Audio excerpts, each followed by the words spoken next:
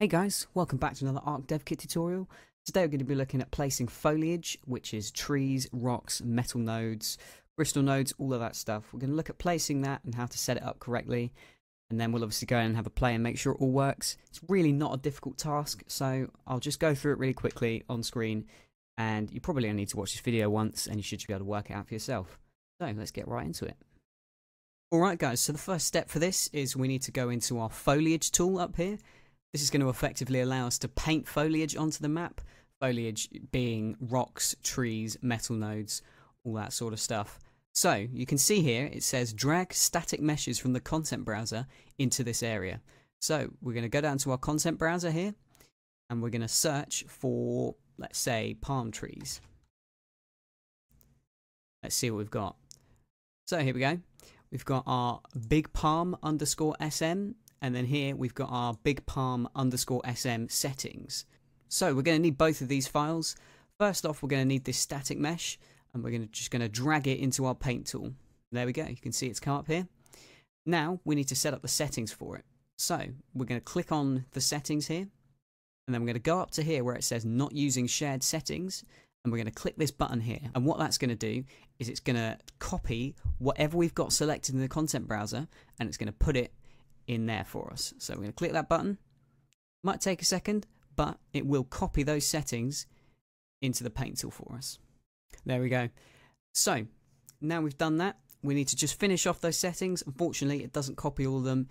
It's no big whoop. We just have to open this file and copy between them. So we're just going to double click on this, bring up this window here. Then we're going to click here and show instance settings. And these are the ones that haven't copied over and we have to do ourselves. So we need to scroll down in this window to clustering. Here we go. So we're just going to replicate everything on here as it appears here. So replicate this component. And then damage FX actor to spawn, tree harvest impact emitter. Let's go here and we're going to search for tree harvest impact emitter. There we go. Then these are all okay. Scroll down to the attached component class. We're going to do a search once again, this time for wood harvest component _extra wood. Find that one. There we go. And down a bit. Here we go. Destroyed mesh actor class. We're going to search this time for tree falling blueprint. There we go. Then we're going to tick this box here because it is a falling tree. And then override destruction materials. We're going to add 2 elements because there's 2 elements here. Let's expand this. So we've got big palm _trunk. Let's have a look.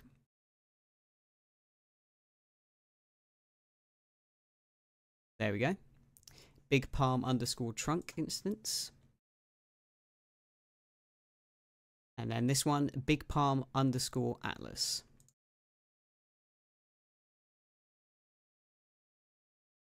There we go. So, scroll down a bit to the culling. Start cull distance, we've got 215,000. That's alright. 275,000. There we go. And then these are all okay as well. So, the shadows are all alright. And then we're going to go down to the collision here. Block all except IK. So, let's find that one. Here we go. And then this last bit, receives decals. Yes. There we go. That's that bit done. So now we're just going to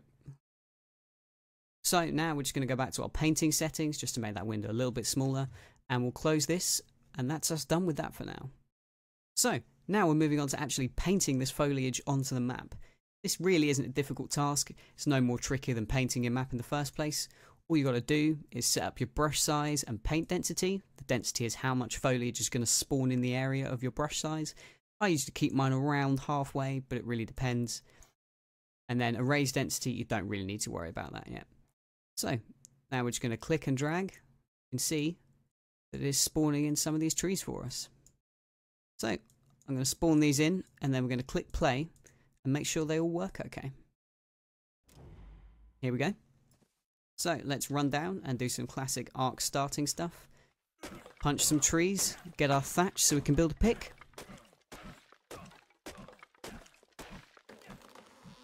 And there we go, you can see the trees are falling. It's all good. Let's get a few more thatch. Should be enough. There we go.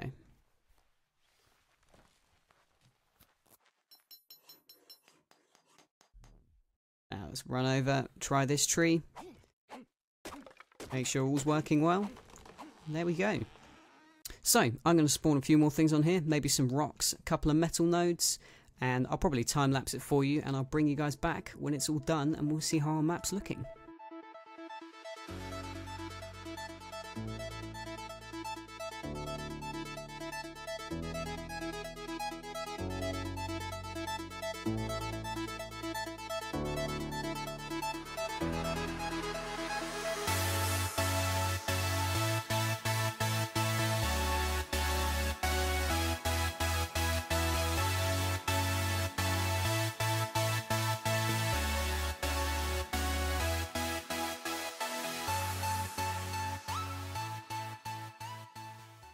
Alright guys, so I just thought I'd bring you back in quickly. Basically, when you are placing the rocks on your map, there are a couple of extra steps you need to do. First of all, obviously there's quite a few things in the game called stone and rock because of, you know, the stone tools and all that.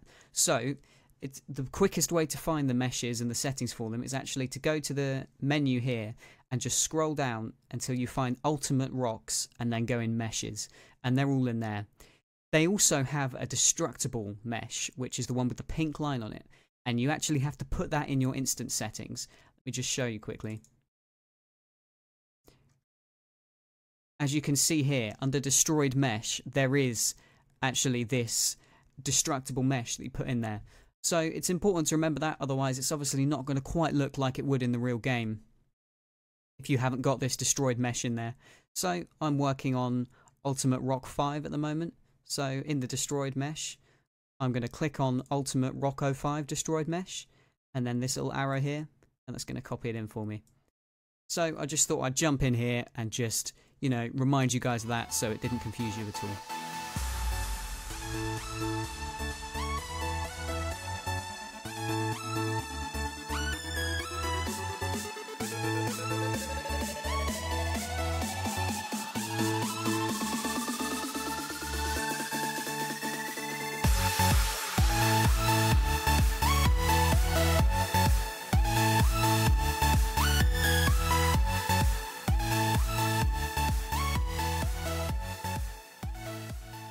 Alright guys, so there we go. I've done a few little bits. I just put in some rocks and some crystals. Unfortunately, I couldn't get the crystals working. I wasn't working on it for very long.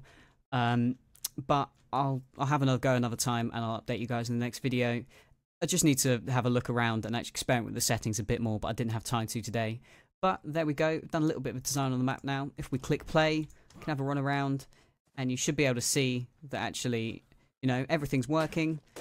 Obviously, you can harvest the trees like we could in the last one. We already knew that. But let's get some thatch going so we can get a pick. Just need a couple more. And then we can go out and try the rocks and make sure they're all working okay.